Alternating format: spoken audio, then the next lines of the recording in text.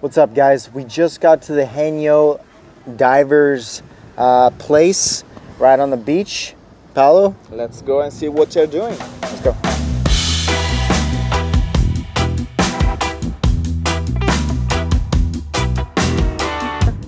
This fine lady has some arugula here. So she uses it to clean her goggles to make it more clean. Yep, so just a fun fact. Most of these ladies are in their 70s, 80s.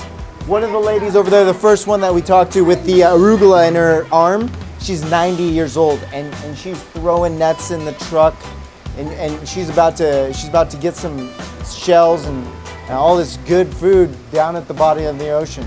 These women are the strongest women. They're considered the strongest women in Korea? Yes, exactly. In South Korea. In South Korea, the strongest women. Look at this guy. He's the driver. He's just got a coffee in his hand.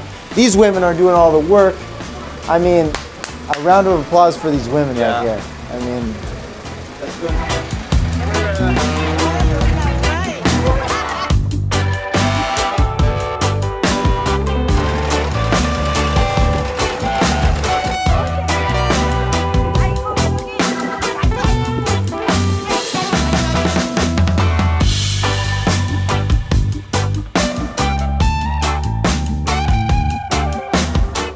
The ladies are now in the water.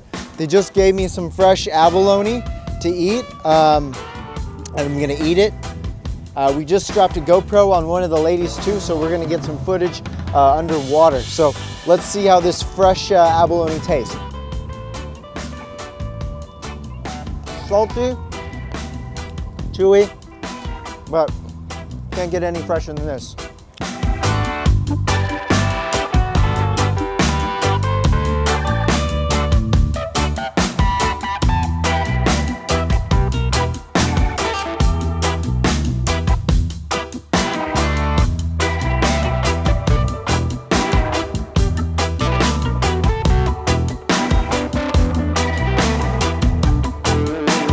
So we got some miyo and sora. Okay. So this is what the ladies were fishing for. Yeah, they got a lot of stuff in the back of the truck.